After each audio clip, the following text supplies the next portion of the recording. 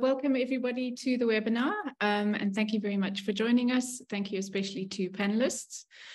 So today's discussion aims to support a longer conversation on the introduction of incentives for whistleblowing in South Africa. I'm Sarah Meni-Gibbet and I head PARI's State Reform Programme, under which our work on public procurement falls. As some of you may know, PARI's been working for some time now on questions of public procurement reform, and about 3 years ago, my colleagues Brunette and Jonathan Klaaren, who's facilitating the discussion today, began to explore the possible introduction of encouraged whistleblowing in South Africa as part of a wider set of initiatives to combat corruption in public procurement. Some of these proposals were cited by Judge Zondo in his Commission's report.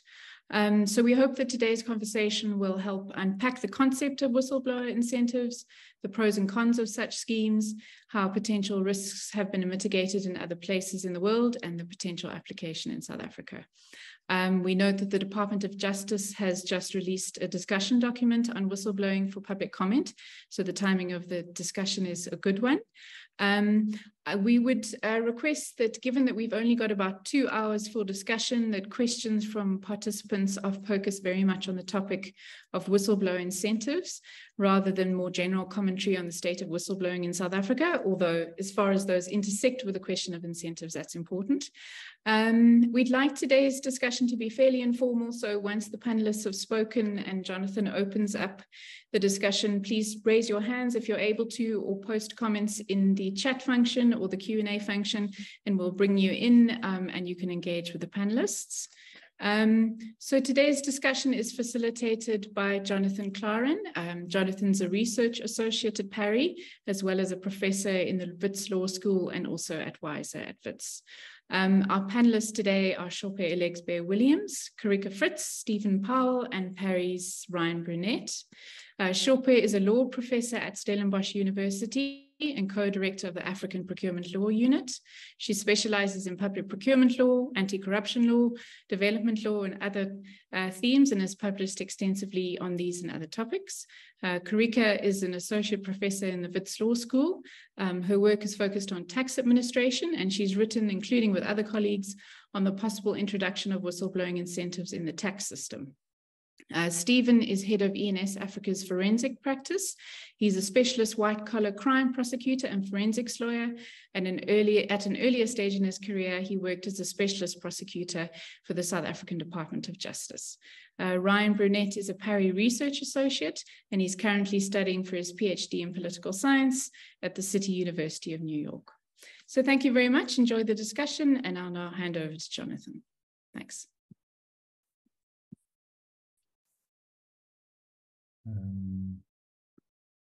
Okay, thank you. Okay, thanks very much. I don't intend to say very much at this point, but I would like to say thank you to Sarah for that introduction, and very much thank you to our 4 panelists, all of whom I count as colleagues in one way or another, and very much appreciated their making the time to prepare and to come here. I'll just say 2 things, one of which is that the idea here is really to be exploratory, to put out some ideas and be a bit, I guess, unafraid to have debate and discussion. And I know we've chosen the right people for that. And that's because we think that these ideas are really important to get out there and to well, some of us feel to really begin to implement and put into action. I should mention that, and I think this goes almost without saying, but that's why I'm going to say it.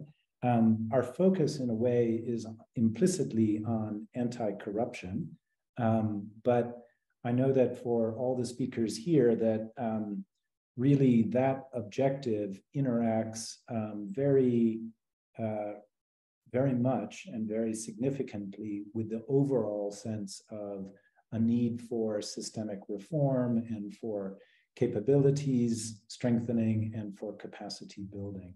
So although we are focused on anti-corruption here, that's really within a larger context of systemic reform. That goes in particular for some of the what Sarah termed in the concept note for this seminar, the high value sectors of particularly public procurement, tax administration, and financial securities. Okay, so without then further ado, I'll have maybe a few more words to add after we've heard from our panelists.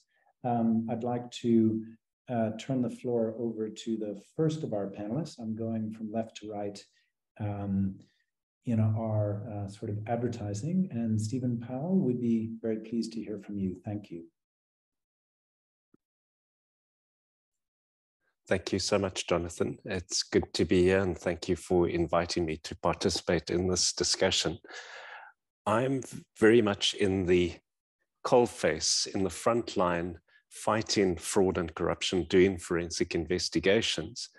And a huge amount of my time is involved in dealing with whistleblowers directly and engaging with whistleblowers to try understand the allegations. And then my job really is to determine if there is veracity to what has been alleged. And I also do a lot of anti-corruption compliance work, so understanding where the whistleblower hotline and whistleblowing reports fit into the broader program to fight corruption is important. So in that work, what I do is I engage with whistleblowers all of the time. And I think that whistleblowers are a critical source of information. And you'll hear from the comments that I'm about to make that I'm very much in favor of incentivizing whistleblowers. And in the forensic work that I do, I've also engaged with many private companies who have adopted programs to reward whistleblowers. And what I have personally witnessed is an exponential increase in the volume of information coming out of the whistleblower hotline when incentivization does take place. The other reason that I'm strongly in favor of whistleblower incentivization is that when we look at the work of the Zondo Commission and the plethora of corruption in the various government departments that was unearthed and exposed by the Commission, one of the comments made by the judge which resonated with me is that the judge indicated that the more important the disclosures that a whistleblower makes, the more devastating the consequences for such whistleblowers, such as financial and reputational ruin, losing homes, custody of children, harassment, intimidation, criminal prosecution, and the institution of spurious civil cases. And then those individuals also struggle to find employment. They're subjected to personal threats and threats against family members, anxiety and depression. And the final comment by the judge is that this retaliation goes unpunished. So incentivization is a useful mechanism to make whistleblowing more attractive. And if we look at the history of whistleblowers in South Africa, there are so many case studies of individuals that have been subjected to the worst possible treatment, despite the best efforts of the Protected Disclosures Act. The other point I'd like to make before just giving a quick snapshot of what other countries are doing is just refer to the OECD recommendations on reducing bribery. And the OECD recommendations are very much part of our anti-corruption infrastructure. The OECD recommendations are built into Regulation 43 of the Companies Act. And the OECD comment is, or their recommendation in a revised report in 2021 is one of many recommendations they've made is consider introducing incentives for making reports that qualify for protection. So the OECD does seem to be in favor of incentivization, and the US has been using whistleblower incentive programs for many, many years. Can I just check, Jonathan, can people see my slides? We can see, Stephen, thank you. Thank you, thanks very much. So The incentives are calculated as a percentage of the penalty paid by a wrongdoer, and it's between 10 and 30% of what is recovered in an enforcement action in terms of the Foreign Corrupt Practices Act. So in its efforts to curb the bribing of government officials across the globe, what the US authorities have done is that they have physically made every employee within an employer organization a potential whistleblower because of the financial reward that is offered to whistleblower. And a strong monetary incentive to blow the whistle does motivate people with information to come forward without the negative side effects often attributed to them. That is a quote from Alexander Dyke of the Chicago Booth School of Business, who did a study on whistleblower incentivization. And it is common practice, and what I found quite surprising is just how far back whistleblower incentive programs go in the US. It started in 1863 in response to contractors defrauding the local government. And the main area where it was used prior to FCPA was the False Claim Act, which was revised in 1986. And this was revised to make the process more simple and more generous. And it is only applicable to cases where the government is a victim. And what happens with the FCPA is that whistleblowers are encouraged to report. And there you see the stat I mentioned a moment ago. So it's a big financial incentive that is dangled as a carrot. And you saw that the record award or reward paid to a single whistleblower is $279 million. And what the US authorities do is they advertise these rewards. So they actively encouraging people to blow the whistle. One of the negatives in this is there's a whole body of law firms who specialize in helping whistleblowers come forward to make these reports. And these rewards are available to non-US citizens for bribes paid outside of the United States. And the whistleblower claims can be filed anonymously and confidentially. And it is uniquely designed to protect non-US citizens. And whistleblowers are compensated if the information results in a successful prosecution. They're paid by the US government, and the company and officials that they turned in may never know that a whistleblower even turned them in. So there is guarantees of anonymity or protection of anonymity. But in order to qualify for the reward, you obviously are going to have to disclose your details and particulars to the government.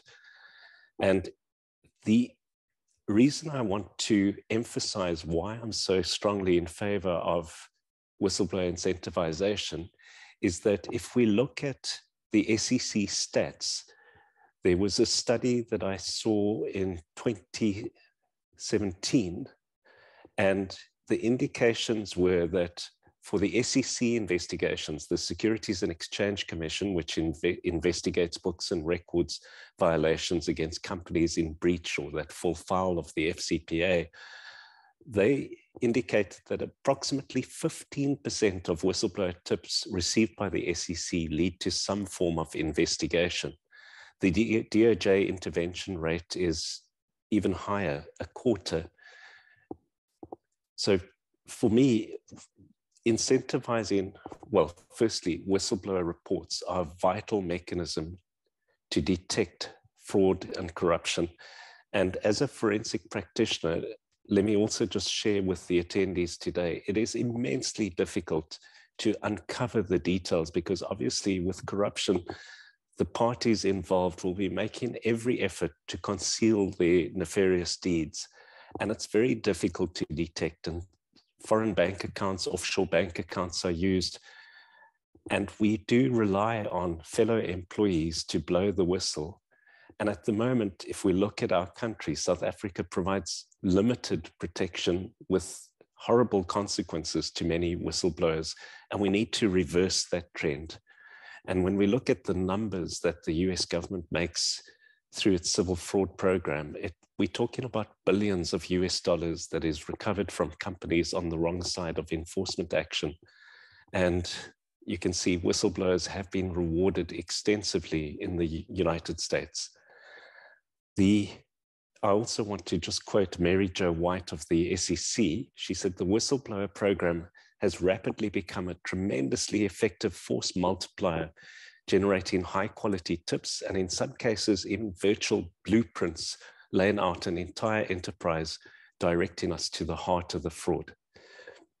So I think that there's a lot to say in favor of whistleblowing. There obviously are,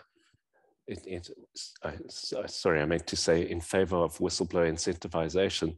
There obviously are some negative aspects, but I think I'm going to pause now, Jonathan, and we'll come back to the debate around some of the perceived challenges and where the potential problems may lie, and I'll deal with those in questions later and in further debate.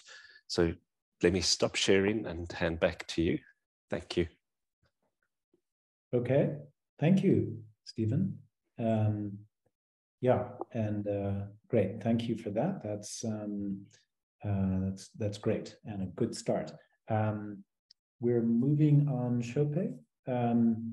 If you can take the floor screen next, please. Thank you. Yes, thank you. Can everyone hear me? Yes, okay, we can hear you. It's all good. Thanks. All right. Thank you to Stephen for setting the scene so well, and thank you to PARI for inviting me to speak here. So I'm gonna try to focus on, I think, some of the challenges that I think having an incentivization scheme will have in South Africa. So first off, I'll say that, yes, I recognize the impact that these schemes have had in the US especially, which is sort of the model that everyone uses, and in the UK as well, because they do uncover a lot more. I mean, whistleblowing generally, but the incentivized whistleblowing uncovers a lot more, should we say, corruption or malfeasance than auditing and law enforcement altogether. So they do work. And I think Stephen gave us some figures. I think actually for the financial year that ended 2022, there was actually about $2 billion recovered in the USA from from whistleblowers. So the impact is there, the importance is there, and when these cases happen, of course, money is restored back to the treasury, to the public purse, and the whistleblowers are compensated from the money that is recovered. So in a sense, it's not taking, yeah. So in a sense, it helps the whistleblowers, and I think Stephen has said and all that. I think the other thing that I'd like to mention is that when we have these resolutions or these settlements, it's not just the fines that are paid. So other things are done alongside that. So companies, for instance, will be made to undergo compliance programs or restructure themselves in some ways. And then, of course, the whistleblowing schemes have anti-retaliation provisions within them. And the whistleblower is given a lot of support because there's a whole structure around these schemes. So I think the benefits are there and it works in certain jurisdictions. But I think for us, I would sound a note of caution, and I'll sound a note of caution in the sense that there are a few differences between South Africa and the US and the UK. So first, in terms of the functioning and the responsiveness of our legal system and our law enforcement, there's a big difference. We have a very different police to citizen ratio than other countries do. So actually, people going to law enforcement with white collar crimes, I think we've seen from state capture, from what has happened over the last decade, that our systems are not functioning the way they ought to. In terms of corruption cases that have actually been investigated and being prosecuted by NPA, there's a whole raft of cases that were thrown out because the prosecutors didn't have the evidence, or the cases were not watertight, even though the evidence was there, but just in terms of the way they manage and manage those cases. So we have a problem with that. in the US, there's a lot of organizational and I should say maybe institutional support for whistleblowers generally. So every public department or every, let's say, organ of state has an office of an inspector general to which you can report these protected disclosures. And the OIG's office, their duty is to actually investigate and then make recommendations, gather the evidence, and then send that on to law enforcement if it's going to be prosecuted. So we don't have those kinds of systems where, you know, we don't have them in the public sector. We don't have that, you know, that line where a whistleblower can take this information to within the organization, and there's a dedicated office within that organization to investigate, to make sure that the allegation is true, to make sure that the evidence is there and all that. So introducing this without having the kind of structures that these other countries that are using this have, for me, is not, you know, probably not the best way to go. The other thing that I want to talk about is that, again, so in the US system, the inspector generals generally have 180 days in which to give the whistleblower feedback. And then if in that time the inspector general has not made a decision, the whistleblower can then prosecute in their own private capacity. So there's and when these cases get to the DOJ as well, they are also, you know, time bound in terms of investigating and bringing the cases before the courts. And I think our legal system, or should I say our law enforcement, is not able to work with the same level of dispatch. And under the US system, while cases are being investigated, there is, in a sense, they call it a seal or a gagging order. So the evidence cannot come to light, of course, because the case is still being investigated and all that. But if you think about our system where cases drag on for years and years, all that time, the whistleblower is in limbo. There's no reward because the case hasn't been resolved. You know, I can't go public or go anywhere else because, so so I think that will be problematic because our system our system functions in a different way.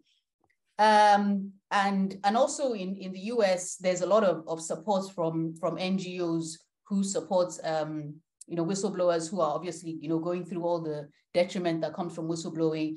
We do have some of those NGOs, but not to the same degree and scale that we have. And I think the other thing, which I don't want to make a big issue of, but incentivizing whistleblowers cannot deal with, I think, the biggest issue that we have with whistleblowers in South Africa, which is the risk to life. So there's no scheme that can prevent the person you've blown the whistle on, or the gang you've blown the whistle on, or whatever you're going to call that, the criminal enterprises that operate in the public sector, from taking you out. So, and that is, I think, our biggest issue, is the security to life. So I'm assuming that, or at least I haven't seen enough evidence from other jurisdictions that whistleblowers are routinely murdered.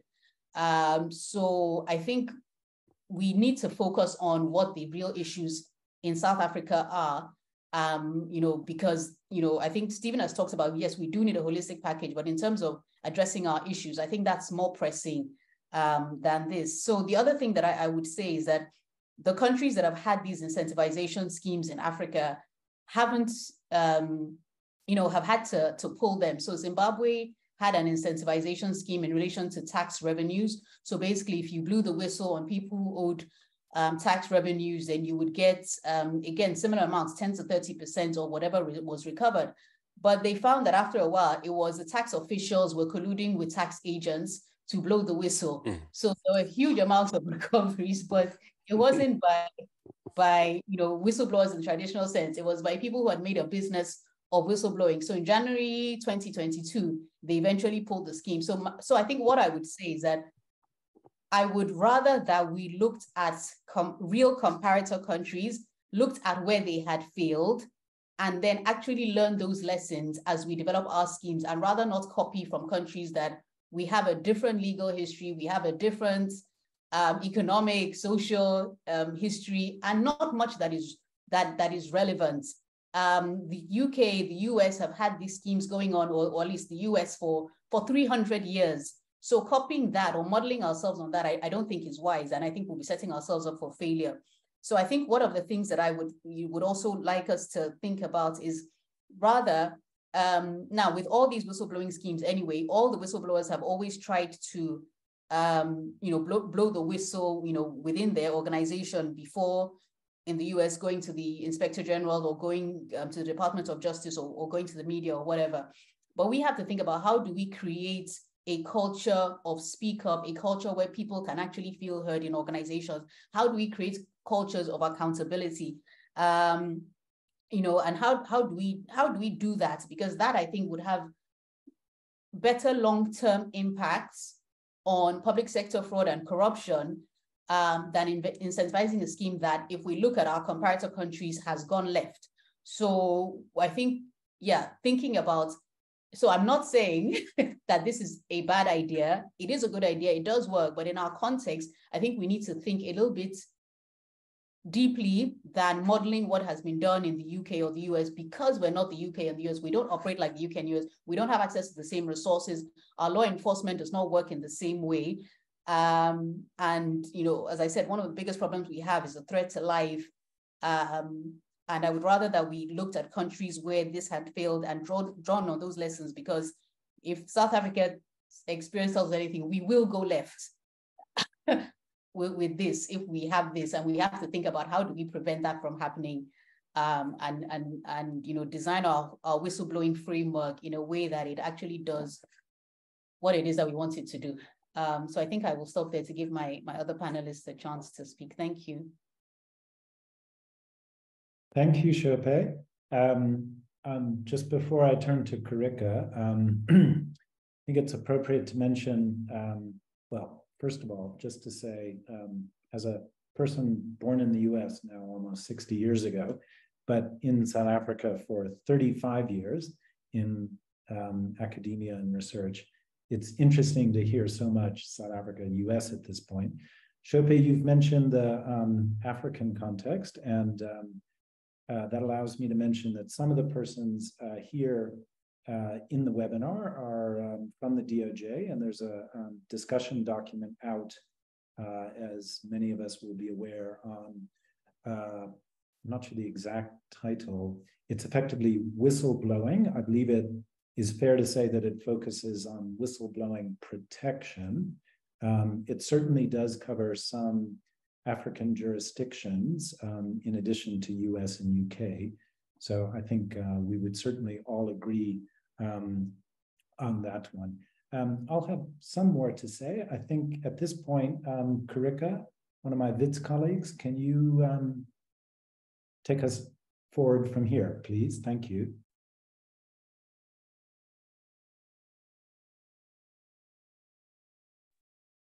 Thanks, Jonathan, and thank you so much for this opportunity to present on financial incentives for tax whistleblowers.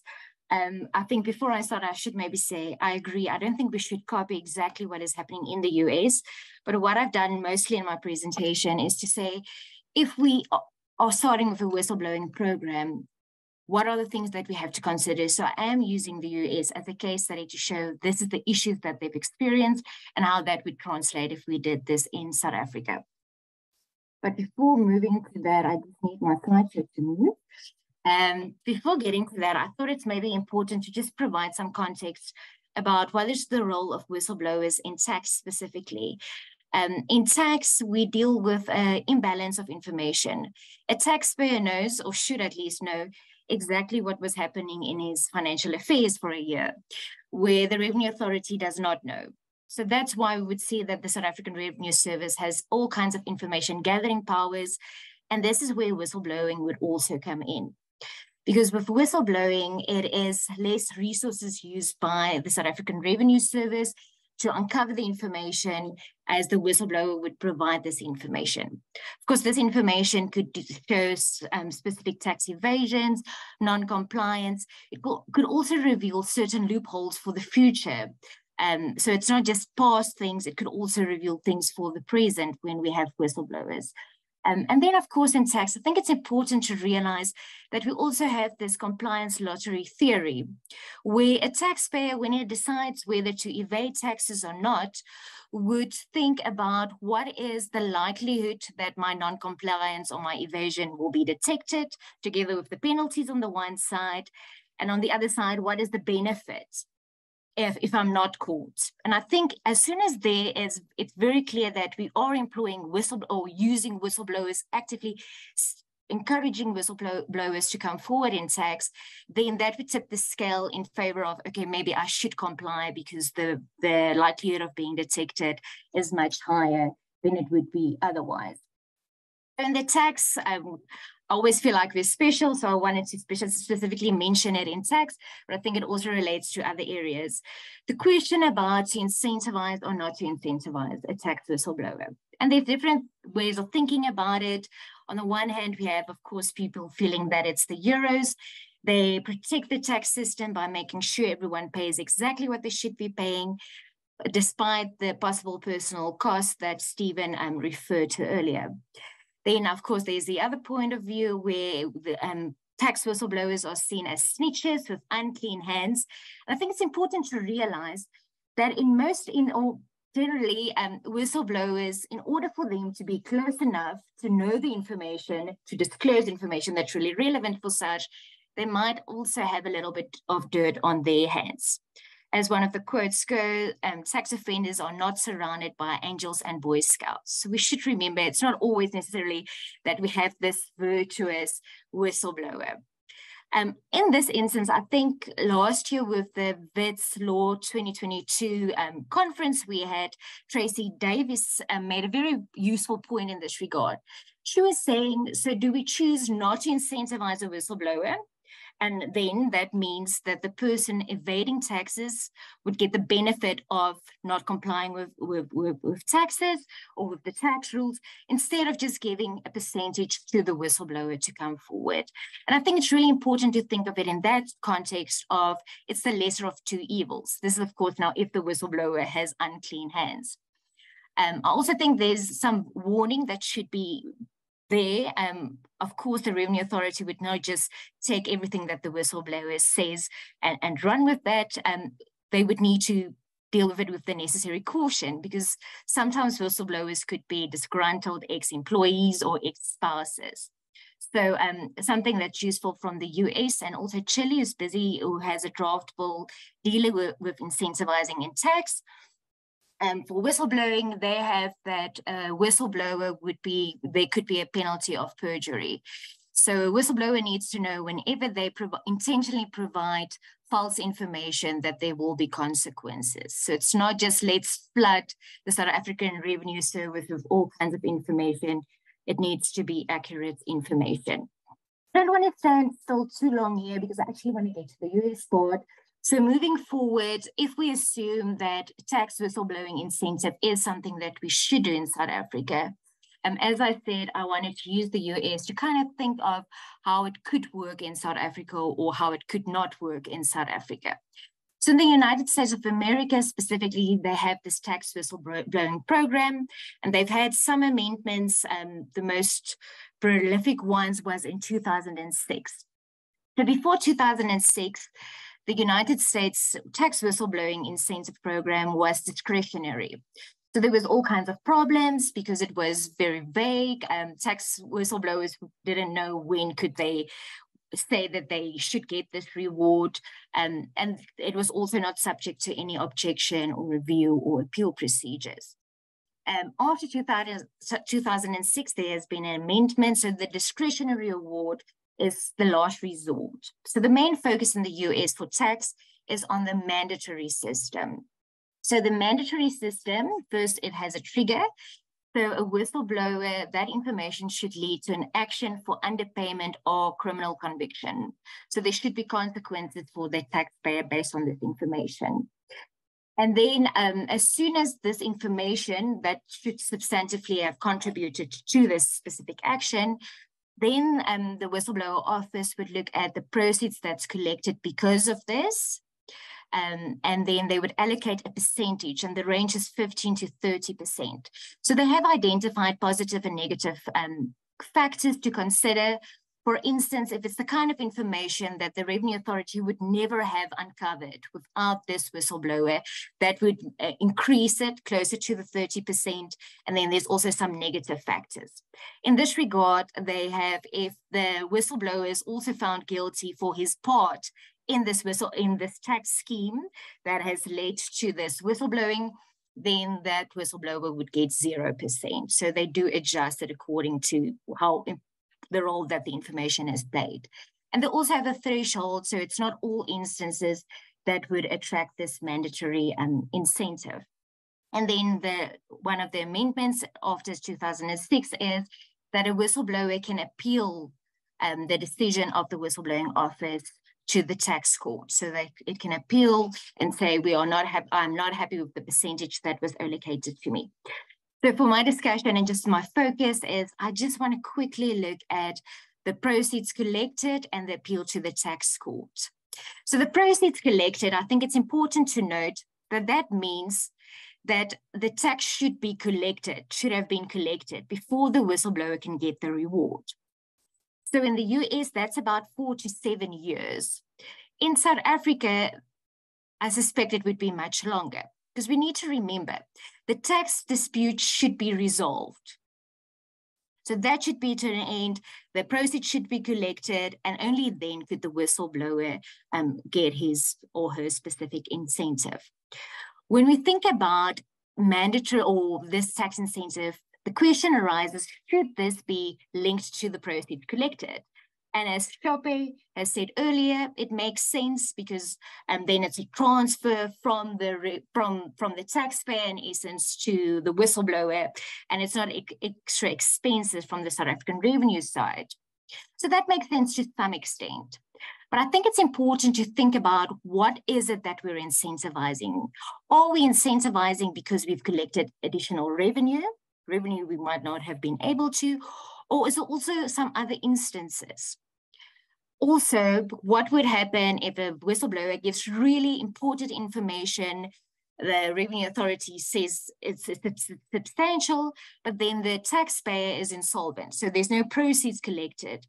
Is that not worthy of some kind of incentive?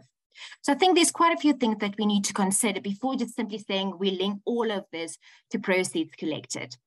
And then the last aspect that I want to discuss in relation to the US is the appeal, so the recourse. And I think it is important in the South African context to ensure that there is recourse, either by review or appeal. But we need to remember that taxpayer information is subject to confidentiality. Of course, we now had a very recent Constitutional Court case where there's reading in provision saying now that the public interest override in terms of PAIA would apply to taxpayer information. So am I saying that in all instances when a whistleblower wants to proceed with a claim against the Revenue Authority to say there should be incentive, should that always be in public interest? I don't think so. I think we would need to carefully think about when exactly and what exactly should be disclosed to the whistleblower in order to proceed with this claim for his specific incentive. And then, Jonathan, sorry, I think I might be running out of time. I'm not too sure. Well, just keep going. 2 sentences. Yeah. And I think it's important also, and this maybe comes down to what Sopé was saying earlier, is we also need to think of the South African context. And in the South African context, unfortunately, we are dealing, and whistleblowers, it's helping this, but we need to consider the role corruption would be playing. So there's a perception that there's corruption in government institutions. We have very clear examples of what happened in the past as such. So whistleblower, I think we could think that a whistleblower might feel that it's not worth our while to blow the whistle to such because nothing might happen. And then also, I think we need to realize that as soon as we open this door to say we are incentivizing whistleblowers, it's also another opportunity for abuse, because there's another flow of money that could be abused by some people. And I think that's the end.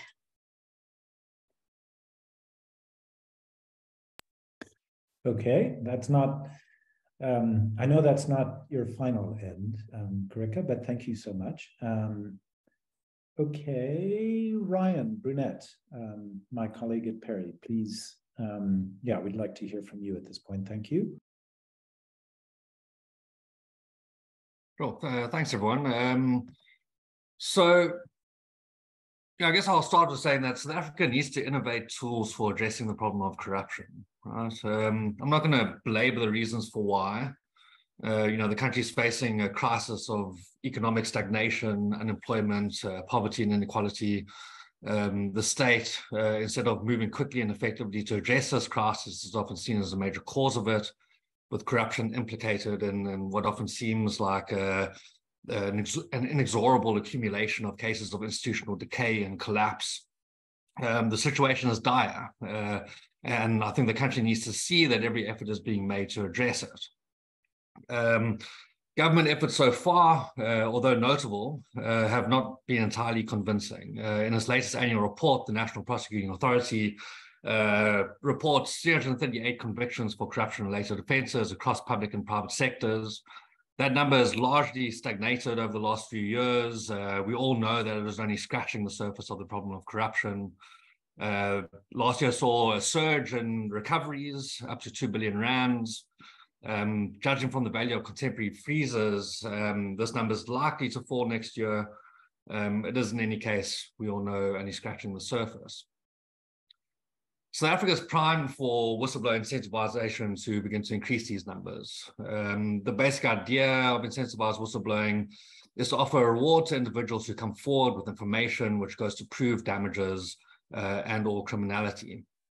The tool is often used where states lack the capacity to themselves reliably gather information, recover damages, and prosecute criminality. Put another way, the function of incentivized whistleblowing is to reduce the cost to the state of gathering such information by encouraging holders of such information in society to come forward themselves. The way it functions in context in which it works is it doesn't act as a substitute for public enforcement, but rather a kind of force multiplier, which is available to countries with relatively strong and independent judiciaries, which South Africa largely has, and robust legal fraternities, which South Africa also has. These are features of the South African context that are out of proportion with our, say, GDP per capita and so on. We are endowed with relatively robust capacities in these respects. South Africa needs to seriously consider such a mechanism. I want to suggest that the way the debate around this mechanism has been unfolding is flawed. The discussion currently hinges on the question of whether or not to introduce incentivized whistleblowing. The options are often presented as all or nothing. Either we incentivize all whistleblowing or we don't incentivize any whistleblowing. Such an all-encompassing conception can only bias policy towards conservatism, towards inaction, because ultimately it's not hard to see how incentivized whistleblowing would create problems in some areas, and also to apply it in all areas all at once simultaneously would proliferate potential for unanticipated consequences, chaos, and so on and so forth. If we present this as a kind of like all or nothing question, the all side starts to look a little bit scary. Luckily for us, the debate about whether or not to introduce incentivized whistleblowing has already been decided. Right, the South African state already incentivizes whistleblowing. It does so most prominently in environmental governance, where individuals are encouraged to come forward with information regarding contraventions of environmental legislation. It does so in other areas. We issue bounties. The South African Police Service issues bounties, and so on and so forth. When we recognize that South Africa has already has statutory provision for incentivized whistleblowing, it follows that the debate that we should be having is not whether to introduce incentivized whistleblowing. We already have introduced incentivized whistleblowing.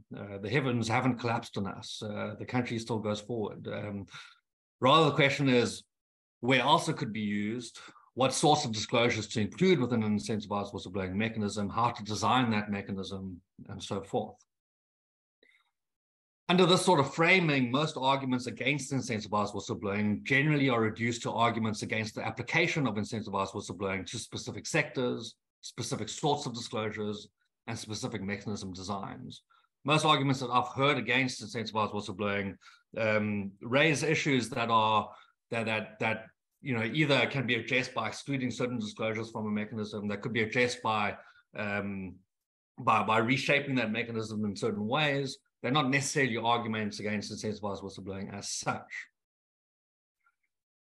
For example, if there are overwhelming reasons for believing that incentivization would be abused in some specific sector by specific categories of whistleblowers, if the mechanism is designed in a certain way, then, in response to that kind of concern, we can either redesign the mechanism or limit its application. If, for instance, the concern, just off the top of my head, is that auditors would use this would withhold information, and then so they can later on pursue qui tam actions, then the way to address that is to exclude auditors from being able to use that kind of disclosure, right? The United States, for example, doesn't allow everyone or anyone to launch a qui tam action. The way the statute works is that people need to voluntarily come forward with this information. The legal argument is that if it's part of a person's ordinary duties to come forward with information, then they're not doing it voluntarily. This is part of their ordinary duties, right? So there's almost like an endless array of different switches that we might toggle to design a mechanism that addresses people's concerns. In cases where the potential for abuse or dysfunction in an incentivized whistleblowing mechanism is uncertain, which is, I think, in most cases, we don't actually know what's going to happen once we unroll this mechanism, right? The appropriate response to that is to start to experiment at small scale, right? To adapt the mechanism as we go. And if it works, we can start to scale up. And if it doesn't, we can withdraw, right? So the South African state could start by tailoring incentivized whistleblowing narrowly to, just for the sake of an example, information provided by persons who are not required to report this information in the ordinary course of their duties, information which goes to show, say, false invoicing on contracts funded by, let's say, the Department of Water and Sanitation, right? So we could confine this mechanism to a particular area, see what happens, right? Professor Williams-Elegbe mentioned that Nigeria and Zimbabwe have rolled out such a mechanism and then withdrawn it. We could do the same. Those countries aren't collapsing because of their incentivized whistleblowing mechanisms, right? The reasons why they have problems are far broader. If we can see, well, maybe I'll finish with this. If we conceive of the question before us in this kind of way, then we begin to see the possibility of progress on the problem of corruption, of action now, right? When we look at countries, for example, that have moved forward with this kind of mechanism, we can see that they never proceeded all or nothing, but rather they proceeded incrementally, right? In the spirit of kind of experimentation.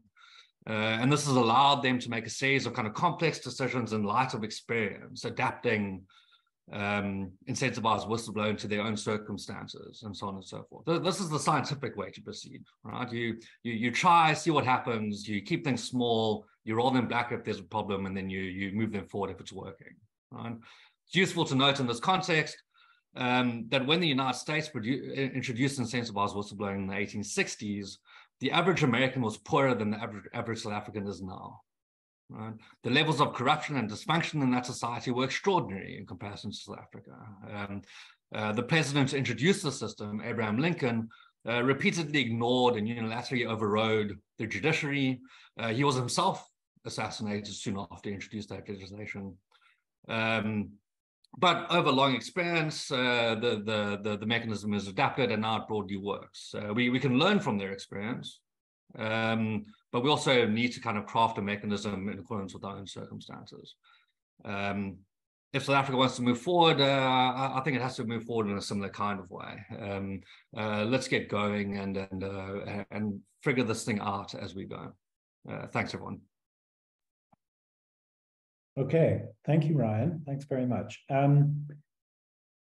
Wonderful. So my job as the moderator facilitator is to, as has happened already with the panelists, to continue to get this idea kind of out on the table. I want to remind everyone we're in actually a 2-hour-long webinar, and it's an exploratory space, a space where we're aiming to get a certain amount of debate and discussion happening, both or perhaps on 2 dimensions between the panelists, but also very importantly with the audience as well. So in other words, a lot of debate and discussion and maybe even a little bit of fight, but not too much fight. So that's my job, to kind of keep that together. I think I'm hoping that'll happen. So let me do this. I'd like to actually go another round on our panelists, give them all really just kind of 2 or 3 minutes. I've got a couple of clarifying questions that I'm going to put to each of them. I'm not going to do it one-on-one. I'm just going to say them all now, and then give you each 2 minutes. Additionally, if there's, and you've already been doing this, but I'd like to encourage you to do this a bit more amongst the 4 of you. If you've got comments or questions to pose, please do so. And then we also have an important question already from the audience, and that's great. It's in the chat Q&A feature. It's what should happen to a whistleblower who's making spurious allegations. And just as we think about the answer to that, I want to do one bit of framing, which is to really say, when we are using the term financial incentives and whistleblowing, we are in fact quite interested in a space that is between what I might call internal whistleblowing. I think Sopé was referring to that in part, and I think Stephen as well, as systems that are inside of, say, private corporations or perhaps government departments. So internal whistleblowing, that's on the one side. And on the other side, we've got whistleblowing at the level of informing or bounties. Well, maybe bounties is not the best word, but certainly informing, where in criminal matters, rewards are used and incentives are used there. We're interested in a space, and I think the topic of discussion here is, to what extent should South Africa be interested in the space that is talking about civil remedies towards recovery of proceeds, and how whistleblowing and financial incentives works with that. So with that as framing, super interesting, everybody. Stephen, I'd like a word on why South African companies are doing this in terms of their internal whistleblowing. Is that because they see the state not doing this kind of civil, the US thing, or, and so I think you can tell us why SA companies would actually be doing that in their internal. I'm also interested because you use the incredibly impressive title of forensic practitioner. I have an older daughter who wishes to be one of those, but I'm curious as to whether is there a professional association of forensic practitioners, and do they not have a kind of position on what we're talking about here, financial incentives and whistleblowing? Thank you so much for your presentation. Sopé, lots to talk about there. And if you're, I know we'll be engaging and talking more about research, particularly maybe on those countries of Nigeria and Zimbabwe. I guess one question that I want to ask to you is whether you think there are possibilities of adaptation and design, or is this a kind of, that phrase is really being thrown around, either or.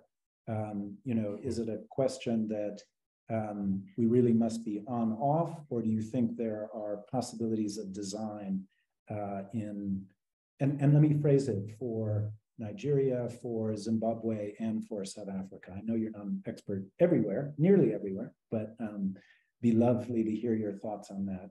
Thanks. Carika, you actually moved quite quickly past the SARS into, the US side and whatever, but I did have some kind of descriptive empirical questions on the SARS side, and maybe you can help us with that. If you can speak a little bit, maybe almost more about the way that SARS, like I know you're not a practicing lawyer, but how does SARS treat and informers or whistleblowers? You raised some of those questions. Sopé was raising the really good point of, it can be important to have a dedicated office within an organization that actually looks at whistleblowing. Does SARS have that? Is it just something that comes up in I pay my taxes, I think I do, really. And does it just come up in the normal course of that? I also wanted to know, Carika, if you would say that SARS has a discretionary system. In other words, is there authority to actually do what we're doing, what we're talking about now, but just in a discretionary way? I think that builds to Ryan's point about, in some ways we are beginning to experiment, or we should experiment with some of these practices. There's more in your presentation too, but let me stop there. And then, Ryan, do you think, am I being fair and good on this kind of three-part distinction? Can we separate internal whistleblowing from whatever you want to call it, KTOM or incentivized civil claims whistleblowing, and then criminal side? I think you heard Sopé was arguing, we really got to get the basics right at the organizational level and, not to worry so much about the other two. What do you think about that three-part analysis? And yeah, I will ask a slightly provocative question. Let me do it to you, Ryan, since we've worked together on this for so long. Would you call the Protected Disclosures Act itself an experimentation? We've got a DOJ discussion document out there. In fact, it covers some of the police bounties and the environmental incentives for disclosing environmental risks, and then I think it's 25% of the fine and so on. So would you call the PDA itself an experiment? And if so, how's it going? And I'd like to remind all of you of the audience question around what happens to spurious allegations. Okay, 3 minutes each. Stephen, you're up. Thank you.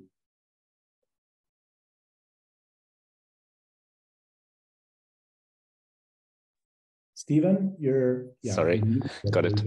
Thanks. The first question, why would private companies incentivize whistleblowing? The volume of fraud and corruption out there in South Africa globally is just, it has increased exponentially. During COVID, we've just had a proliferation of white-collar crime, fraud exposure. So companies are trying to curb losses, and they're looking at, in desperation, ways to tap into the abundance of knowledge that people have. When syndicates, for example, attack one of the retailers and they're stealing from the distribution centers, colleagues notice what they're doing. They accumulate high-value stock, hide it in a particular section of the warehouse. It's very difficult. The perpetrators know where the cameras are. They know which cameras are not working, which cameras are just dummies. And so what the companies are tapping into is those individual colleagues who can see what is happening. And sometimes it's just a symptom of a colleague going out to lunch every day, getting a Nando's takeaway. They know, I can't afford it, my colleague can't afford it, they're getting money somewhere. And by tapping into those individuals and encouraging them to blow the whistle and providing some reward, it is a useful mechanism to just unravel fraud and corruption that is costing millions of rands to that organization. So it's protecting the bottom line. You asked me as well, are there bodies that regulate the forensic profession and what is their standpoint on whistleblower incentivization, Jonathan? The two main bodies that regulate our profession are the Association of Certified Fraud Examiners, which is a global body. And then in South Africa, we have the Institute of Commercial Forensic Practitioners. And the two seem to both play a role in guiding and issuing guidance, training, etc. And the focus of both of those bodies has really been on protection of whistleblowers. And for our profession, we've got to understand forensic practitioners like myself are in a very, very dangerous position, because we can unwittingly compromise whistleblowers by just referring to information that we receive from a whistleblower that the perpetrator will know exactly where it comes from. And so their focus has been on protecting life and safety, because as we know, and as Sopé was highlighting, it's a dangerous job to be a whistleblower in South Africa. I'm not certain as to their standpoint on incentivization. I think this is a debate that we certainly should be encouraging with both bodies, and I'll definitely pursue that. The last point that I want to just make while I've got the microphone, Jonathan, is, and I just want to respond to one of the comments that Professor Williams made, and that is that, you know, in South Africa, the criminal justice authorities, the DPCI, our investigative bodies, are not doing terribly well at this stage. And my response to that is the FATF grey listing may just be the injection of some initiative that we need to really overall law enforcement and how we investigate. I was also encouraged the other day, one of our politicians was speaking about bringing back the scorpions and going back to prosecutor-driven investigations. And the last point I want to make before I hand back to you and my colleagues is that, you know, when it comes to copying what has worked in other countries, we have used the asset forfeiture legislation of the United Kingdom very successfully. We've borrowed similar legislation from the US, and we shouldn't be shy to take things that work. And in the recommendations by Judge Zondo, he is looking specifically at what the British government has done with Section 7 of the Bribery Act, which creates the corporate offense of failure by a commercial organization to prevent corruption, which in turn forces corporations to put measures in place to prevent corruption within their own organization. And he has recommended that we introduce that. He's also recommended deferred prosecution agreements so that we can incentivize companies that do a cleanup, find corruption, to blow the whistle. And I think those are incentives for corporates. And at the same, we've got to incentivize the individuals on the ground. And those are just some preliminary thoughts I wanted to share at this stage. Thank you, Jonathan. Thank you, Stephen. Let's see, Sopé, are you? Yeah. Great, yes. Thank you. Okay. Okay, so your question was about adaptation and how we structure this. So I think I think, as I said, that I'm not saying that it's something that needs to be forsworn, but that we need to think about how it works. And I think a policy design that takes into account our circumstances, I think, would be beneficial. So, and I'm focusing on incentivized whistleblowing in the public sector, especially for things like procurement, corruption, and you know, some of the stuff that we've seen. So let me talk about Nigeria. So Nigeria, even though I said Nigeria didn't work, it was working, and I'll just tell you why. So it wasn't a piece of legislation. It was basically a government policy or an executive order from the president or something like that. So it didn't have that formal status, and I think that helped because it wasn't going through the criminal justice system in that sense. So what it was, and it was also ring-fenced in that it was limited to, so whistleblowers were incentivized to report where there had been embezzlement of public funds. And so the policy, because that was one of the big problems. It wasn't, so, I mean, there was procurement fraud and all that, but it was like basically people just stealing government money, like taking it home. So the policy was like, if you can tell us where public monies are are being hidden and they're not in the banking system, then you would get, I think then it was 5% of the recovered monies. And of course, you can imagine that if a minister, a politician, or some public official has government money stored in his house or in his guest apartment, he's not carrying it by himself, because we're talking about physical cash. So that cash is being carried by chauffeurs and, domestic workers, et cetera, et cetera. So all these domestic workers and chauffeurs began to say, my boss has money here, there's money stored here and all that. And we started, and we're recovering really millions of US dollars. And it was working very well. And, the incentives were being paid. So you get, we find $1 million US stuck in this apartment, you get 5% of that. But somewhere in that system, and so there was a lot of recovery, like you can't imagine, but somewhere in that, the government then decided that the amounts being recovered were so large that the incentives being paid were obviously also large. And a lot of it was in US dollars because Nigerian currency is not that stable. And so at some point, the government then decided that for anyone who who blows the whistle and has this incentive, money is recovered and has this incentive coming to them, the person will have to provide a psychiatric evaluation to show that they were able to manage the amounts of the incentive coming to them, which is insane. And basically that's how the policy just disappeared, because people were like, what the hell? This is not, so that was that. So it was working, and it was ring-fenced to embezzlement of public funds, and we were having those recoveries, but it didn't go through the criminal justice system. So some of the issues that we would have with the way the criminal justice system works and the delays and all that, we didn't have that. So I would think that if we can have a policy design that takes into account, okay, where are the biggest pain points? Ring fence it. I like what Ryan said, that, we can start small, ring fence it like Nigeria did. That was their pain point, was embezzlement of public money. And it doesn't have to be legislation. It doesn't have to follow that kind of formality, because, it might not be necessary to achieve whatever we want to, achieve under the policy design. So I think I'll stop there.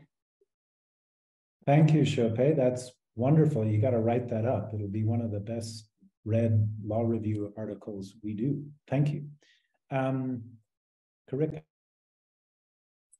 I think before I get to my questions, I just wanted to mention that taking from Ryan's approach, saying that we shouldn't see it as either or, we should incentivize or we should not. I see a comment in the chat which basically comes down, when we look at the jurisdictions, it doesn't need to be either or. We could look at more developed countries who has experience and has developed their programs, and some of those reflect the institutional, architectural, social, political, and economic, sorry, I can't read further down in the chat, profiles of South Africa. So I think that's important, that we realize it's not just one thing and that's it. We can look at different jurisdictions. We could look at different ways in doing these incentives. Going to the whistleblowing at SARS, so I think in this instance, it's maybe to my advantage that I'm not that I don't work at SARS, and that I'm not in a tax attorney, because I think it's ultimately important to know what is available to the public in relation to whistleblowing. Because what does it help if there is, and I've heard murmurs of there's maybe some kind of thing, or there used to be something at SARS, but if it's not something that's made public, it can't extract all the benefit that it's supposed to do. And it's also important that we have very clear guidelines on how it works.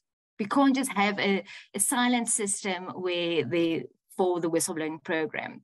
So at this moment, what's available to the public is there's a link where you can blow the whistle if there's some kind of information. And then, I don't work at SARS, so I don't know exactly how they would deal with the whistleblowing claims, but taking from what has happened in the US, they used to deal with the whistleblowing claims, each division on their own as it came in. And they realized that it was inconsistent application, especially at that stage. It was completely in the discretion of the Revenue Authority, when to incentivize and when not. So they have a centralized whistleblowers office. So they have to report to government once a year. I think it's once a year. They need to give reports, show how effective the whistleblowing program is. So I think that is definitely something that SARS would need to consider if they incentivize whistleblowers, is to make sure it's centralized, so it's consistent application. It's also then to identify issues. And there was something else that I wanted to say. And yes, of course, I mean, it's important that we have very clear guidelines about how it's going to work or how it's working. And it can't be something that happens in secret, I think. Okay, thank you. Carika, I want to press you just very quickly. So I'm actually reading you, first of all, you've ignored my question, thank you. But I asked, is it fair to call the SARS system discretionary? And would you say yes? You could, if you want to beg off, you can beg off. But so, Jonathan, I think I ignored it because I didn't completely understand what you meant by discretionary. In what sense? Well, I think what you're pointing to right now is the degree to which SARS, and you're saying two things. One is really important that SARS actually is public with whatever it's doing on whistleblowing. Yeah. And there doesn't, reading from you, there's not more than just a portal in. But is there authority in your reading of the tax administration and the SARS legislation to discretionarily treat that whistleblowing information in the regulation of a person's tax affairs? If you okay, so Jonathan, sorry. When you say treat, what exactly are you referring to? Sorry, it feels like I'm turning the table. Sorry. Okay, I think we'll let's leave it there for now. Okay. Yeah, because I think what's clear is that it's a bit unclear. And that's important to leave it there. And that's a problem, maybe. Yeah. Sorry about that. Okay. Ryan, someone else who I've cross-examined at various times. Over to you. Cool. Yeah, so on this kind of like question of I mean, like this kind of like there is this question of like, the organizational framework and that sort of thing. And like, obviously whistleblowers or whistleblowing is this kind of like complex thing that needs interventions across a kind of broad front, right? Including kind of like, I mean, what you suggest, like internal whistleblowing, external incentivization, all that sort of thing. I don't think it's a kind of either or thing. What we have here, and you can kind of see how I'm coming at this because I'm a political scientist and I do kind of comparative politics and policy, right? And what I understand about these situations is that when a policy window opens, we should use it to address issues across a broad front, right? The policy window is opening here around Protected Disclosures Act, around stuff like the Public Procurement Bill and so on. Which has some relevance for incentivized whistleblowing. And that policy window is not going to stay open forever. And once it closes, it's not going to open again for another 5-10 years, right? So, we shouldn't treat this as an either or thing. We should try address these issues across a broad front. And along those lines, like the PDA could include the Protected Disclosures Act could include just a clause that guides the executive that suggests that it can establish incentivization for specific areas of protected disclosures, specific kinds of protected disclosures, and so on in regulations. Right, so create the legal power, the guidance, and so on, and then start to roll that out in a more experimental way lower down. And partly what they would do is just like inspire confidence that these issues are being addressed and so on and so forth, right?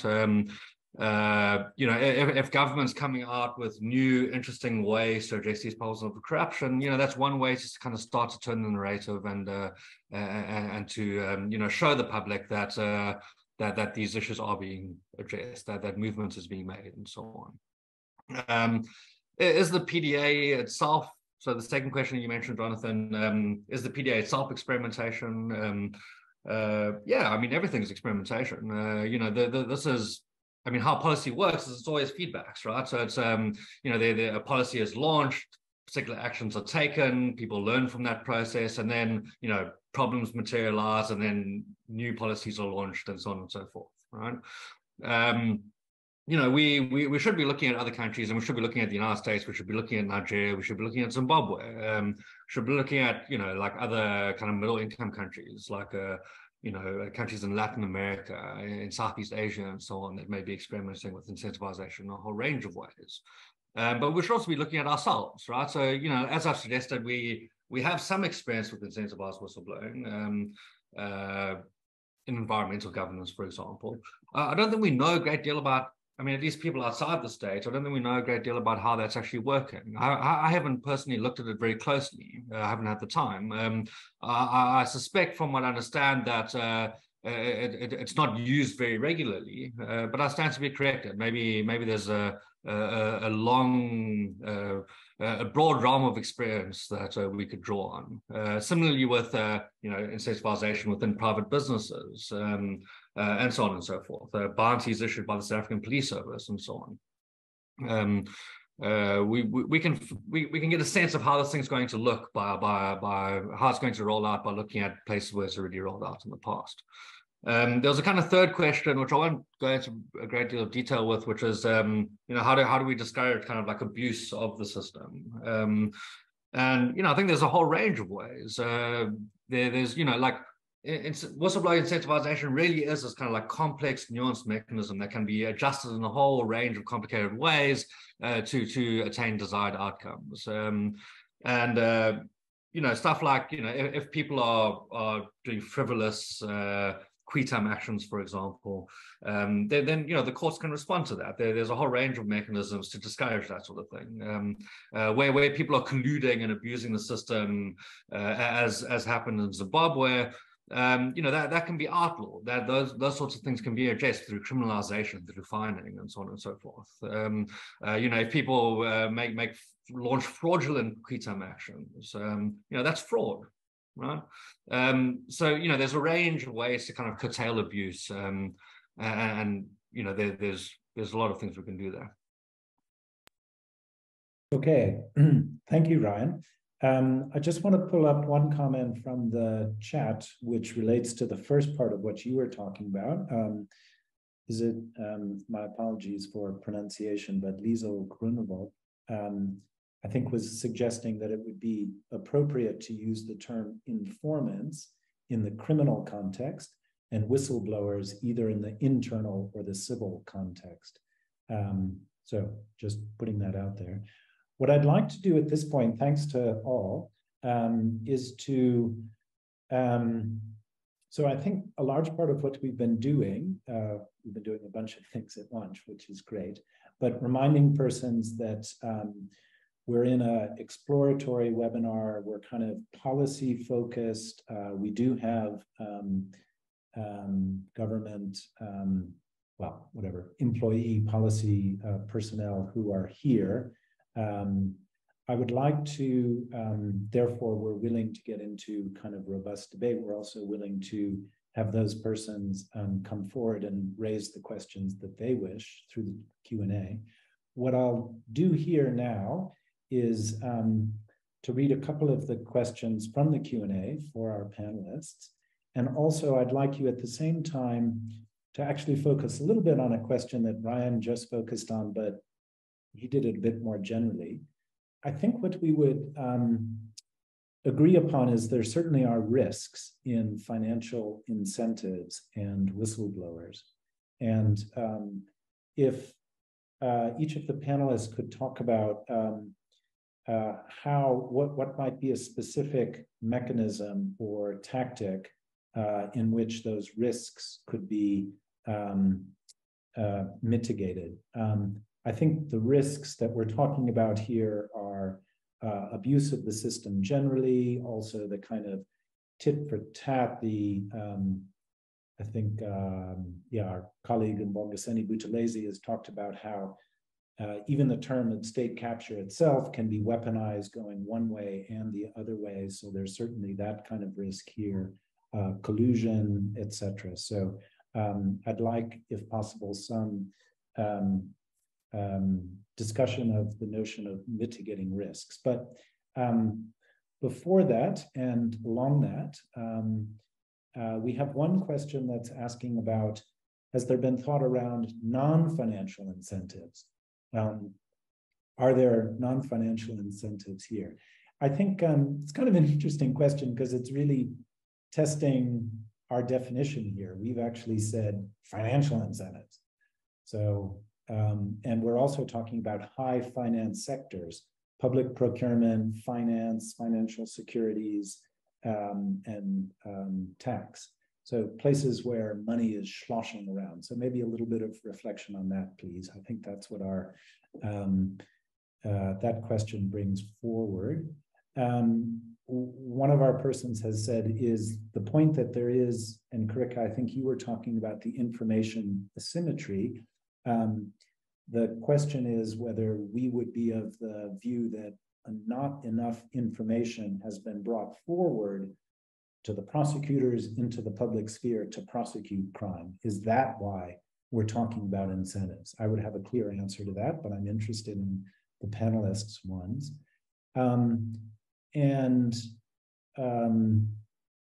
I think one question that's also being asked is how is it possible to coordinate an internal whistleblowing incentive, perhaps with incentives, with this more public-facing one?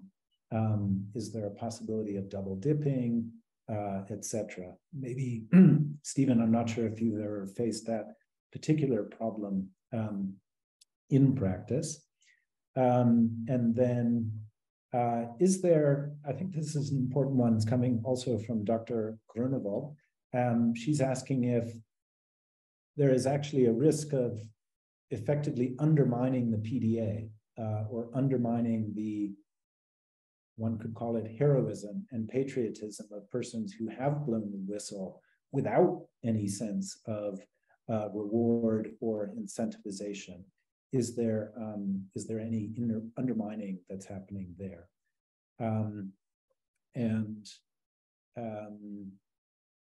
Yeah, we've also got a question here. A further question from Dr. Grunewald is who would administer the incentives? I know that Ryan and I have given different answers to that question at certain points, talking about the NPA, talking about the key organization itself, so say SARS or whatever. So maybe a little bit of a reflection on that one. And then a last question here is about, I'll just read it out. Giving whistleblowers incentives will go a long way in addressing corruption. Whistleblowers see no motivation in reporting corruption as a result of the failure to protect them. Knowing there are incentives and that their protection is guaranteed will increase incidents exposed. Protection is another issue that's being addressed by DOJ. The US example in FinCEN is a good example of that. So I think that actually raises, in a way, the question that I posed before, but in the other way, does the work on whistleblower and protection per se need to happen at the very same time that there's financial incentives for whistleblowing and civil recoveries? Okay, I'm going to turn over to you hardworking panelists once more and ask for 1 or 2 minutes of reflections on any or all of those. Don't feel you need to address all of them. Okay. Stephen, I'm going to start with you. Thanks so much, Jonathan. The issue around double dipping, what happens with internal whistleblowing mechanisms is they're designed to unlock fraud and corruption and dishonest, unethical behavior that is damaging the company itself.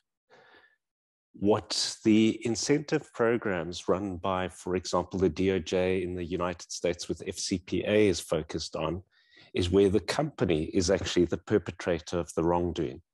So it's two different types of scenarios. And I haven't seen instances of double dipping in private practice in the forensic work that we're doing, because essentially what the US government is trying to unlock with incentivizing whistleblowers, and I spoke about the 10 to 30% that was introduced by the Dodd-Frank legal reforms, which came into being just after Enron and all of these financial corporate disasters.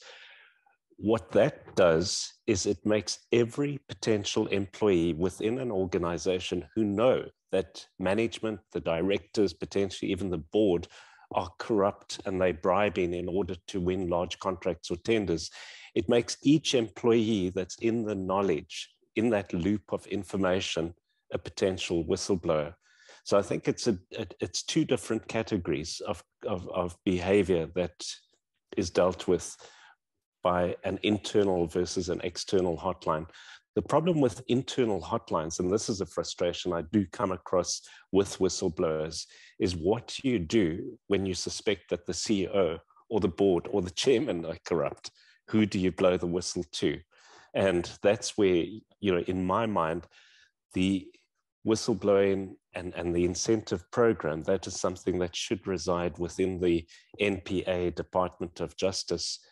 The other question I wanted to just touch on is, you know, what do you do with spurious whistleblowers and malicious allegations? And this is a very sensitive point, and it happens very, very often in the work that I do. We come across, we do investigations where we can see there was a malicious intent behind the whistleblowing. There's bad blood. We get the true facts of what happened. And usually our client is very aggrieved. They've spent a lot of money with lawyers, forensic investigators, and potentially there's even been adverse media, reputational damage, share price dropping, and loss of massive value to the organization. And the board and the directors and CEO want to throw the book at the whistleblower. And we urge them to be cautious, because you've got to balance the importance of making sure that all employees across the board within your organization are comfortable in blowing the whistle. And even if someone is on the wrong side and they're malicious, it's sometimes not advisable to pursue them, because you don't want to send a negative message to whistleblowers that this is what happens when you blow the whistle. And I must tell you that when we deal with malicious whistleblowers, they're the very first person to claim, but I'm a whistleblower, I'm protected. And I've had to say to one or two whistleblowers that we've engaged with that blowing the whistle is not a get out of jail free card for your own wrongdoing. If you've done wrongdoing that is totally unrelated, you still have to be dealt with. And the danger for companies is that line between the personal wrongdoing and bona fide whistleblowing is sometimes very gray. So we've discouraged people from taking action of any nature against malicious whistleblowers. But that in itself, you know, doesn't send a good message, because you don't want people to be, you don't want to encourage malicious whistleblowers to think that they're going to get away with it. So I was particularly intrigued by that particular question, because I deal with whistleblowers a lot, and it is frustrating when people make malicious allegations and you can show it. You know, and when we do the work that we do, we tap into all kinds of sources of information. There's WhatsApp messages on cell phones, there's email reviews, and you get information which sometimes totally contradicts what the whistleblower has said. And then you've got that very difficult grappling with a non-bona fide whistleblower. Thanks, Jonathan. Let me hand back to the team. Okay, thank you, Stephen. Jonathan? Yeah, sure. Sorry, Hi. Sarah. Yes. DDG Pillay has raised her hand. I don't know whether you want to come in directly.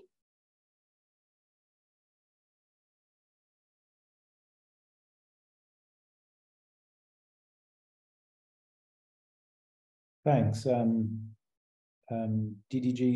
Pillay, perhaps you can introduce yourself. Hi, thank you, Jonathan. Can everybody hear me? Yeah. Yes, thank you. Okay. Yes, thank you very much for the discussions this afternoon and for the invite. So I have a few questions, but they may not flow in the sequence I would like it, but let me just ask it insofar as the presentations went. Firstly, with regard to what Stephen was speaking to in the beginning, he spoke to the positives about incentivization, and he said he would mention the negatives, but I haven't heard about the negatives so far, except for the kind of making this a bounty or whatever, but I would like to hear a bit more about that. Then to move on to some of our research that we did on incentivization. One of the negatives that we picked up is that if you look at the highest fine that was paid to a single individual, $279 million. So there's some negative elements to that, in that you are benefiting a single individual as opposed to other programs, for instance, and let's take our country. If you pay a fine, it goes into the National Revenue Fund. And the revenue fund is then money that goes into the fiscus that is divided across different programs in government. And very important programs, whistleblower protection, witness protection being one of them. Then it's supporting our institutions and supporting government programs. So the negatives may be, one of the negatives maybe is diverting monies that would go into the fiscus for the general good of society, to then benefit certain individuals. So I would really like to hear a bit more about the negatives. The other negatives that we picked up is the cost of implementation of such a program and our difficulties to manage. For instance, some research that was done by PricewaterhouseCoopers, which we reference in our document, and Tobeka can come in to talk more about that, where I think the UK took a decision not to have an incentivization program for some of those reasons. But one of the most important reasons that I can recall now is that having an incentivization program does not necessarily increase people coming forward with information, etc. So you don't see an exponential increase. You do see people coming forward. There is that, it's called incentivization. So you have an incentive to come forward, but it does not necessarily give you the results of increased prosecution and people being brought to book because of it. And that is why there's another question that we raise. Why would we want to incentivize, for instance, let's take the corruption work, right? What is the reason for that? Do we not have sufficient information? How do the complaints come forward?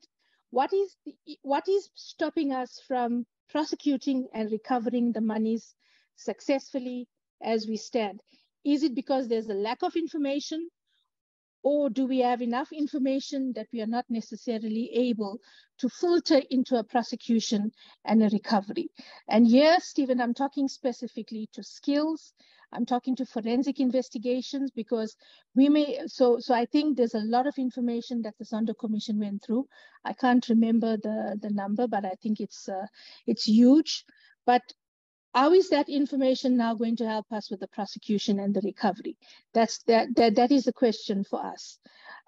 So when you talk about the NEMA, for example, and the fact that we do have incentivization in our program, in our law, and I think from our research, we spoke to the colleagues from the Department of Environmental Affairs, and so we don't see a massive amount of prosecutions and finding of people, or we don't hear a lot about the incentives, because the idea behind having the whistleblower protection on incentives, the whistleblower incentivization in the environmental affairs is what Ryan referred to as the force multiplier. So our police force does not have the reach in those areas of the environment all the time to be able to uncover the wrongdoing or to be able to come forward with the information. So therefore, they took the decision to put it in the legislation and to incentivize it. But I think we all know we're not seeing that much prosecutions. I don't know whether the crime rate is low or what the issue is, but incentivization does not equate higher prosecutions and recoveries, according to our information. But I'd really like to hear from the panelists in that regard. Then I would like to raise another point, an argument that we made when the Protected Disclosures Act was being debated in the 2017-2018 amendment, because there was a call for incentivization at that time as well. And one of the arguments and what was in the space in Australia at the time, I recall one of the areas that we researched is that whistleblowing is a moral obligation, because I think we also talk about creating transparency, creating openness, etc. And when you talk to the negatives, I think it's very important for us to understand the kind of culture we want to encourage in our country. What do we want to grow in our country? We want to grow people who come forward, who do not tolerate wrongdoing, and we want to see consequences for wrongdoing. So I think, but do we want to add a monetary benefit to it? And what has been the arguments against it in other countries? And does the idea of a moral obligation still stand? Because we do want to create that culture of accountability and listening to whistleblowers. And these are programs that are very expensive to run. I think some other African countries have put in place excellent legislation. I don't know whether it's Ghana, but there's one other country that has done it, but they've not been able to implement. So I want us to look at the issue of implementation and having these ideas in place and then putting it into action. Thanks, Jonathan. If I can, all right, and please may I ask Carika one question, and that is, when you spoke about the example that you were giving, you spoke about an incentive of up to 30%. So is that 30% of the amount of the tax recovered, or 30% of the fine if the person is found guilty? Because there's a huge difference. Because I mean, imagine fining a company, recovering an amount from a company which is millions, but then they might be fined a much lesser amount and you get 30% of that or 30% of the amount. That didn't come out too clearly, but I apologize if I didn't hear it clearly from you. You may have dealt with it, but I would like to hear that more clearly from you. Thank you. Thank you for now. Thank you very much. No, thank you, DDG Pillay. So just for all the participants, DDG Pillay is in part leading, I understand, and yeah, this research which he was just referring to also, and I'll put it into the chat in a minute. There's a discussion document on concerns that overlap with today's topic, are not only, there's an area of overlap. I believe that discussion document is out for comments, and I think it's the 15th of August. We'll confirm that. Okay, so a lot of questions there, some of them themselves overlapping with some from the Q&A. It's really great to have this kind of policy interchange. So without more, I'm going to go back to my fantastic panelists, starting with Stephen. Thanks, Jonathan. Great. DDG, the first thing that I want to refer to is the US use of incentivization around the FCPA violations. Those are enforcement actions brought against companies that are accused of or suspected of paying bribes to win work or to gain a business advantage. Those enforcement actions seldom lead to prosecutions. We don't have convictions. It is a settlement agreed by the United States government, either by the DOJ or Tracy Davis at SEC is one of the lead investigators on a multitude of investigations. One of either the DOJ or the SEC may negotiate a settlement. And what happens is very few of the companies, because of the robustness of the investigation, they identify email correspondence, WhatsApp communications, evidence of the corrupt activity, and invariably the companies capitulate and end up paying a settlement, or they get a declination letter that the DOJ indicates they're not going to proceed with the matter. So the first point I'm making is that this may not increase convictions. It may result in criminal prosecutions and may bolster the conviction rate. But if we follow the model that the US has used, you can generate huge revenue for the fiscus from penalizing companies that pay bribes. And there's a monetary penalty. There's a profit disgorgement element. So companies shouldn't profit from corrupt activity. And it can be both DOJ and SEC. So you've got two bodies that are pursuing the same target for different offences. And I highlighted that the SEC focuses on the books and records violations, while the DOJ focuses on the corrupt activity. So for me, that's the model that I think we need to pursue. And why we need to look at potentially also the UK Bribery Act at the same time is because with Section 7 of the Bribery Act, they've introduced this corporate offense called the failure by a commercial organization to prevent corruption. And what that then forces the companies to do is to have proportionate procedures, all the policies and the programs to prevent corruption. So code of business conduct, anti-bribery policy, gifts policies, all of that. The next is tone from the top, leadership by example. The next is a due diligence to make sure that they're only appointing good business partners. Then they've got to demonstrate that they've trained their people and that they've done a risk assessment to understand where their vulnerabilities lie. And finally, they've got to have mechanisms to monitor the corruption risk. So if they fulfill those 6 principles, they can demonstrate that they had adequate procedures and whatever happened with the corruption was an aberration by a rogue employee. That's the mechanism that I think Judge Zondo had in mind when he suggested that we need to introduce corporate responsibilities for companies to have these programs and to introduce deferred prosecution agreements so that we encourage companies to self-report.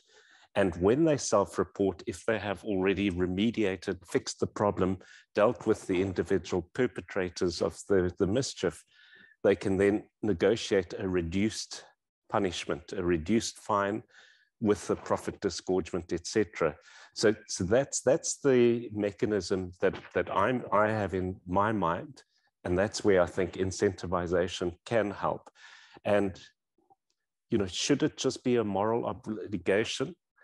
In South Africa, if we just look at the history of all the civil servants that have blown the whistle on corruption within their departments, they've been through the most torrid times. And so from where I'm sitting, I certainly think that there is a moral obligation and people should be reporting because it's the right thing to do. But we also know that there's massive risk and little reward. And if people are going to suffer occupational detriment, notwithstanding the valiant attempts by the legislation to protect the whistleblowers, we've got to have some reward that just outweighs the risk. I remember doing an investigation at one of the retailers, and I knew that a particular witness had information and he just wasn't talking. And I said to him, sir, you need to talk to us. You need to tell us what you know. And his response was, meneer, jy bly nie waar ek bly. Ek moet huis toe gaan vanaand. Daai mense weet waar ek bly. Hulle gaan vir my doodmaak. And it's true, you know, so we're dealing with real risk. And I think real risk trumps moral obligation. And all we're trying to do is find some way to incentivize people to do the right thing. And I think it's something that we can experiment with and we can find the right solution. And I just wanted to also highlight that the UK has introduced some form of incentivization.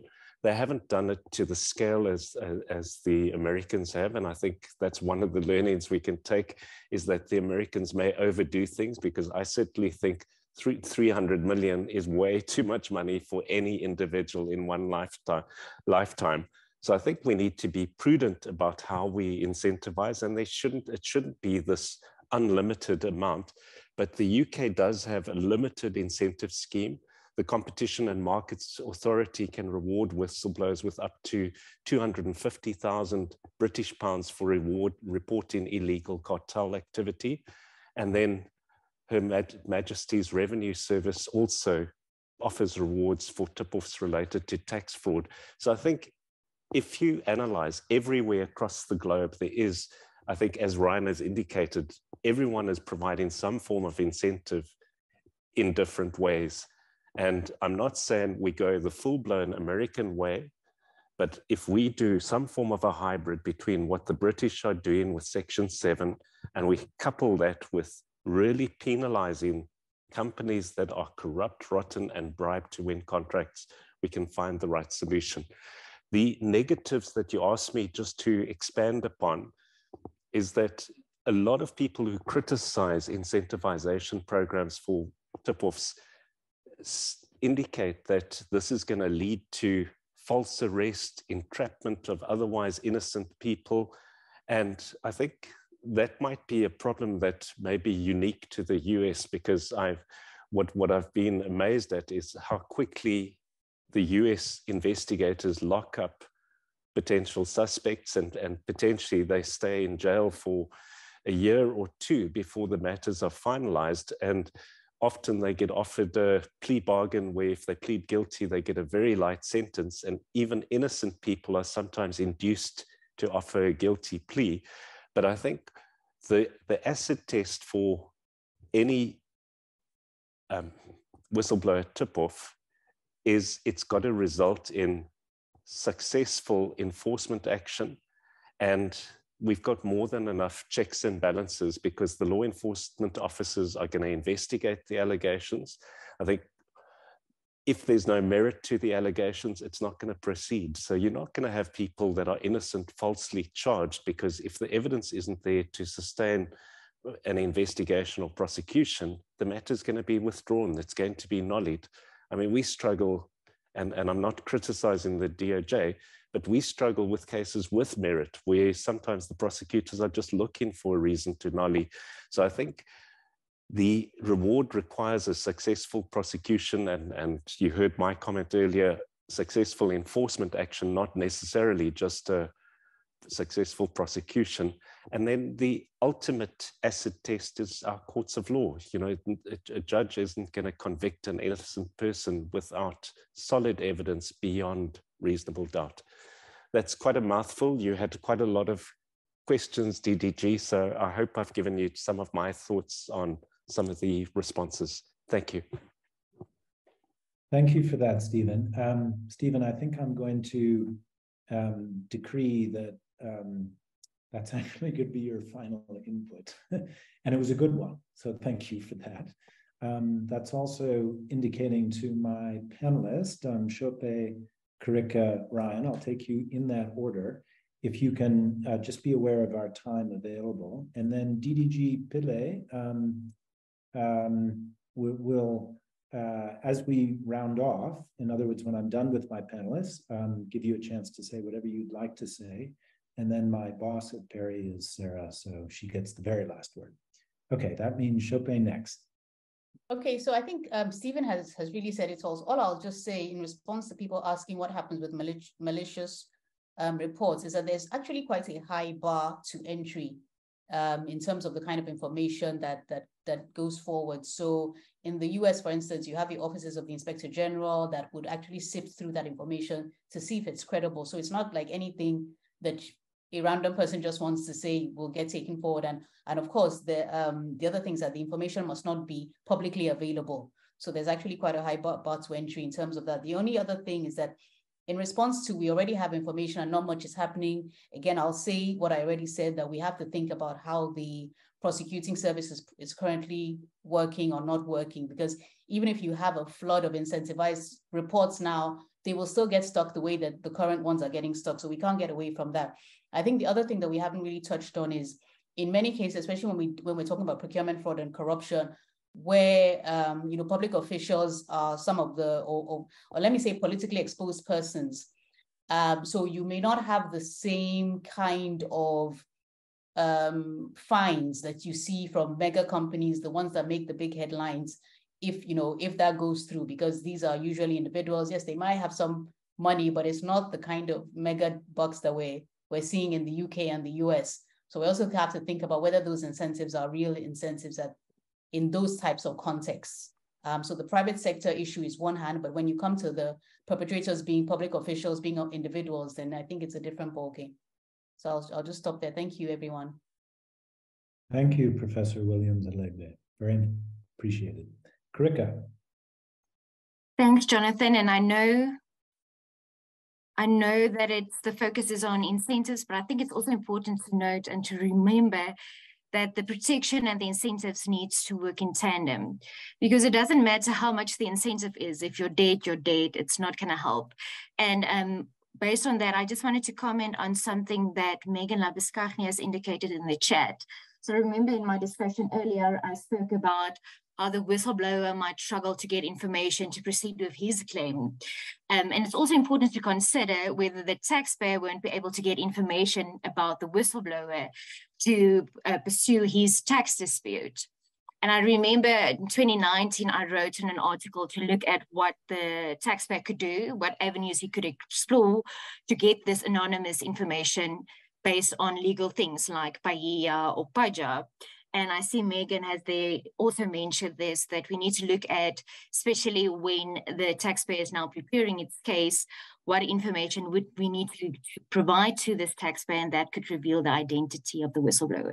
So I think I wanted to highlight that it needs to work in tandem. We can't just think we can pay the whistleblower because his name could be identified maybe later on. And then I just want to quickly mention about the collected proceeds.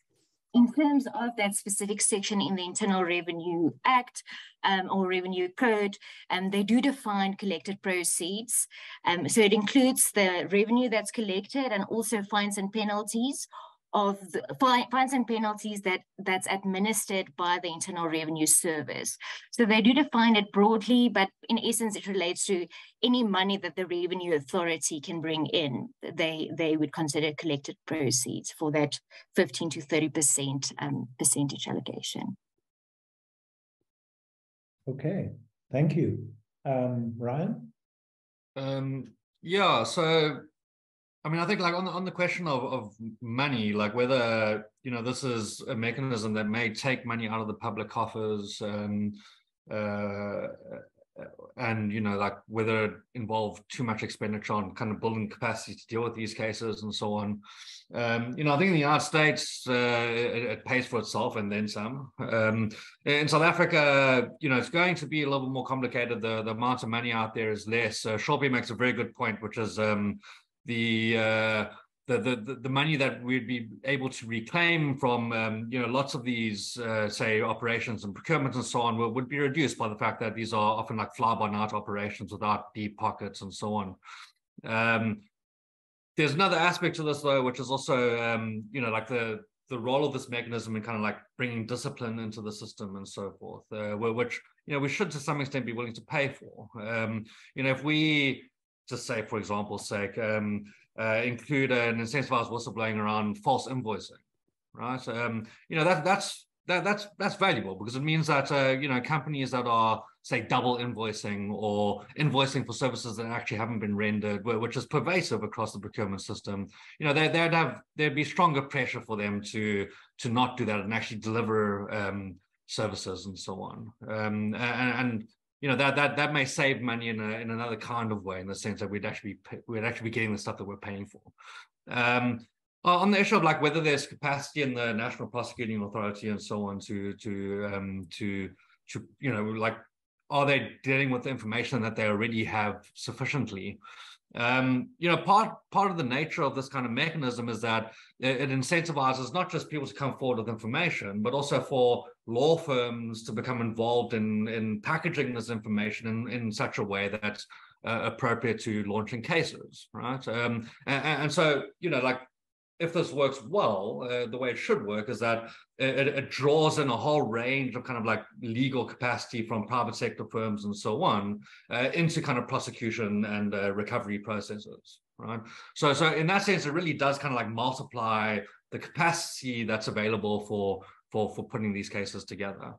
Now, on the issue of kind of like the moral obligation to blow the whistle, I won't say much more than what Stephen has said, but if you think about SARS, for example, what they decided to do was compensate, to apologize to and compensate the whistleblowers in SARS that were maltreated over that period of time. And the way they framed that was that the compensation was necessary to kind of reinforce the moral climate in SARS, that whistleblowing is supported, that it's protected, and that those who suffer will be made whole again. And I think, so like, I don't think it's so easy to kind of like divorce these issues of, financial incentives from kind of moral climate, because they actually, in certain ways they can reinforce each other. At least in SARS, that's what they thought. So yeah, I'll leave things there. Thanks, everyone. Thank you, Ryan.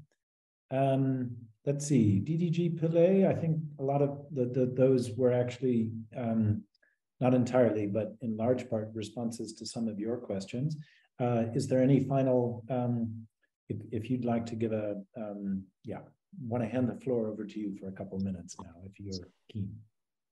Thank you, Jonathan. It's just one final point, and that is in response to what Stephen said. And by the way, thank you very much for the responses. And I think it gives us a lot to think about insofar as how we go forward with the issue of incentives and the whole idea of whistleblower protection. And it's very important what Carika said as well, because it's also about the protection of the witnesses. It goes hand in hand. It's the full package. But just, I don't want to, this point has been made previously, but to come back to what Stephen was saying, and talking to the SEC in the US and the issue of the DOJ. And there is the difficulty insofar as implementing such a system in South Africa, because their criminal justice system is totally different to ours, especially insofar as how their laws are written. So firstly, they classify laws differently to South Africa. That's one issue. Secondly, they have a whole lot of institutions and entities dealing with different things. And the SEC is one of those. So saying that may work in South Africa, it may work, but you're looking at changing the way our approach to crime and the recovery of proceeds and entities dealing with fining, etc. So I know we have the Prudential Authority and we have those entities under the banking system. Some of those amendments are new, and I honestly haven't done enough.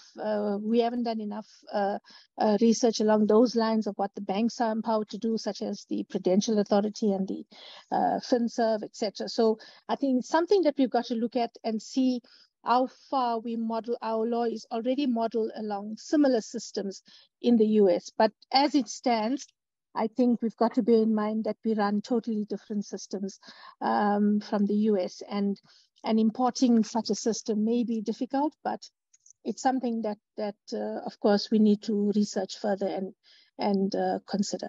So thank you, Jonathan. That's all I have to say.